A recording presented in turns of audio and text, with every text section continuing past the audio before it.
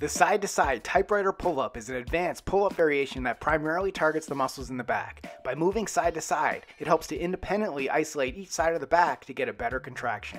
To get started, grip the pull-up bar with a wider than shoulder width overhand grip. If you don't have access to a real pull-up bar, you can also use a neutral grip.